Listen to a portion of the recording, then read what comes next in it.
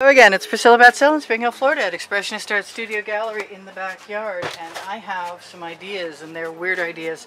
I have some leftover purple that had a little black and some green, and to start with, I'm just going to put whatever I want in there.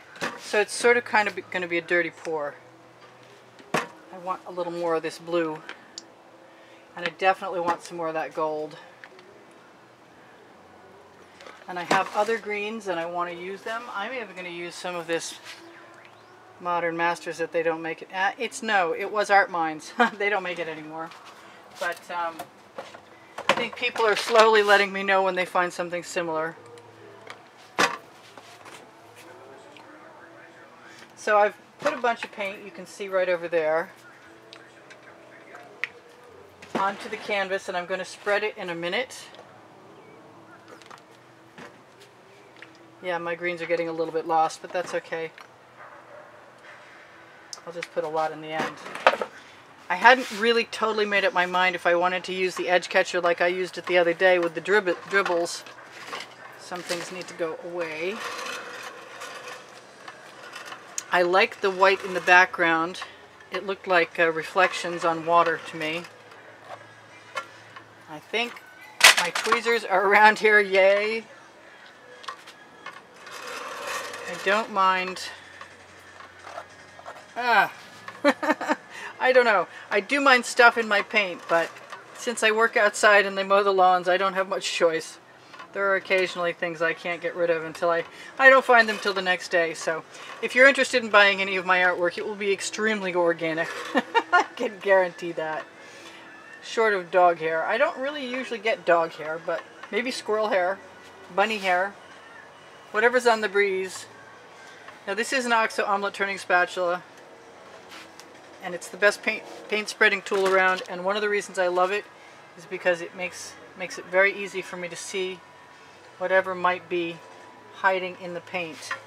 So I'm gonna start out by doing what I thought I was gonna do. And I'm gonna put a bead of paint onto my edge catcher.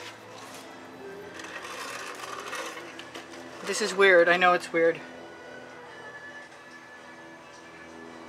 And then I'm going to put it sideways. I wanted to do it the way I did it the other day, which was this is diagonally, that was not. And I think I can also add some more colors in here, and I think I might do that. So maybe even some black and some gold. This is a totally weird way. This may not work at all, but oh, there's the copper. Cool.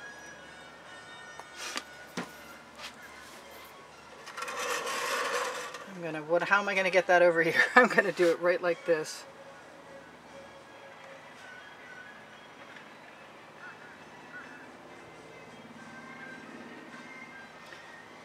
And then I think, because oh, really? Well, that doesn't matter yet at this point. But I am going to throw that painty spatula in there. And I'm going to take the rest of this paint off that edge catcher, which I will be using in a minute. Like I said, this may not work. It's just a thought. I'm going to let it roll down. I'm going to let it roll sideways, actually. Ooh, it's very painty.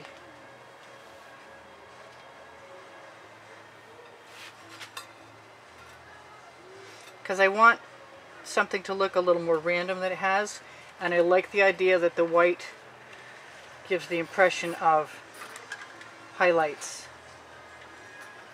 I'm going to rock my edge catcher so that I can get that paint to look interesting. So it can cover the edge, actually. Then I'm going to try and get that paint to line up on the edge catcher with this side. I'm going to rock it again. I'm going to take the residuals, including, oh, that's a very messy process.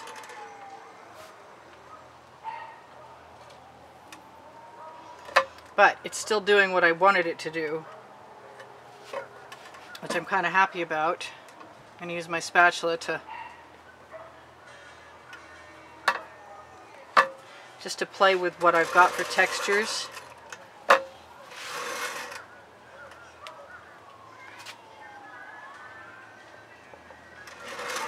Now I've got something that's basic and textural, and I can decide what else I want to do to it, which starts with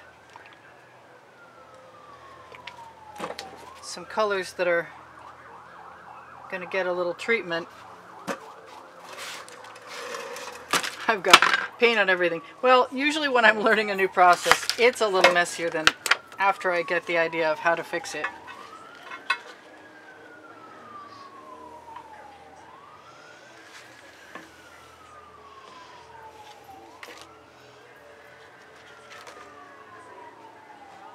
Let that run over, let it run down, touch the edge catcher to it,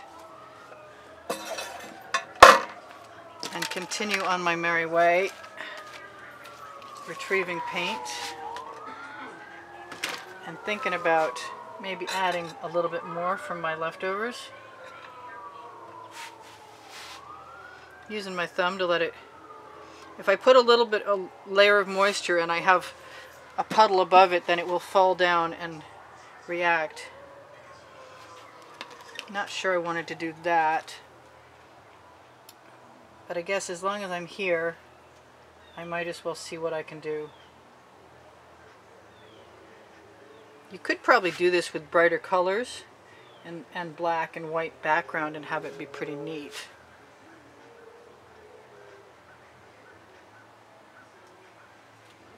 Don't ask me why I'm doing that. Hey, it's trees. Cool. So the only problem with that is these, well, I guess that's not a problem. They're just going to be different texture, and I use GAC 800, so I can actually get away with that. It looks like some kind of stream, and those do look like trees to me. Well, stylized trees anyway. Let's see how tall I can make my forest.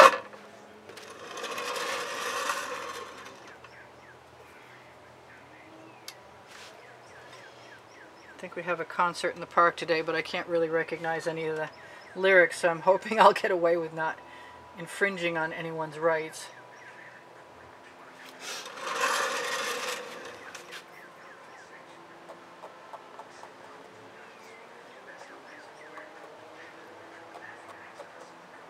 It's just the impression, and I really do want to get rid of that little dot in my sky, but I think I can just stick my finger in it because it's wet. Alright, so that's extremely surreal, but that's very cool, and I want to just grab some of the blue and see what can be done to give the impression of water. Right up there. And then all that's really left is for me to give the impression of a sky. And do I want that to be a turquoise sky? That's a Bahama blue sky. And I've got some other colors in that spatula. I think I'm going to wipe that off. Yeah, could be a problem, the music in the background.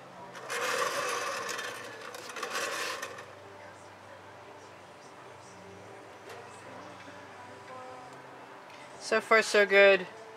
I'm going to call it good before I get myself in any more trouble.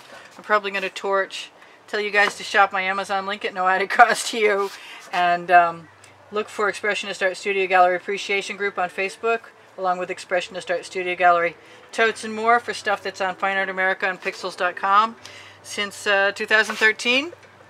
And if I need to add something to the sky tomorrow, maybe there won't be music playing and I won't feel like I'm in danger of losing my video to somebody else's copyright. I love you guys. There's 86,000 of you.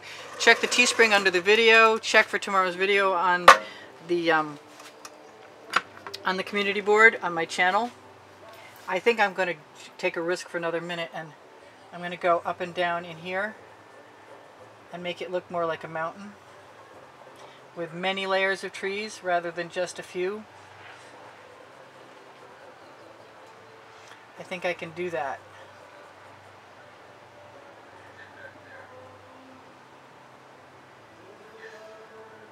without too much trouble. Alright, we got a mountain over here on the edge, a cliff edge, and whatever is going to get fixed is going to get it tomorrow, like I said. Please share my videos, and if you watch them longer, you help my chances of getting found on YouTube. Although, even though that's the rumor, it's not my experience so far. I do sell my artwork. I give classes at the house in Spring Hill, Florida. And if you'd like to get in touch with me for any reason, my email address is right below the video. And if you have a hashtag and a date for whatever...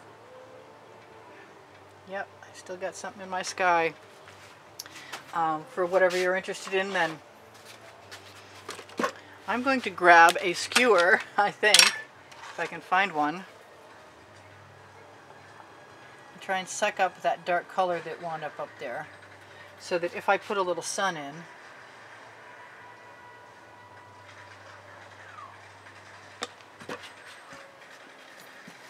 and now that's a coastline scape. If I don't move it too much, my trees will stay somewhat straight. I don't really mind the idea of there being some highlights in there.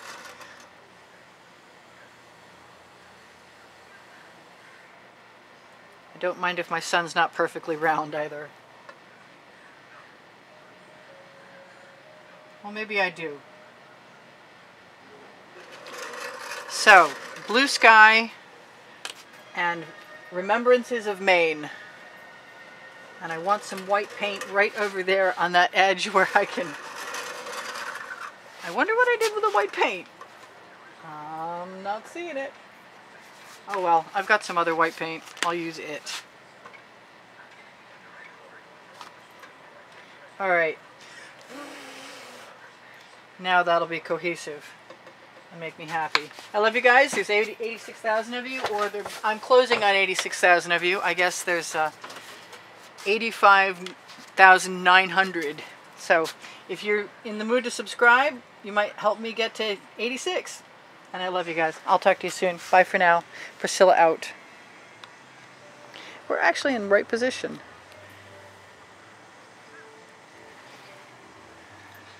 Binge watch, would you? There's 1,200 videos. You can find them on created playlists. Bye now.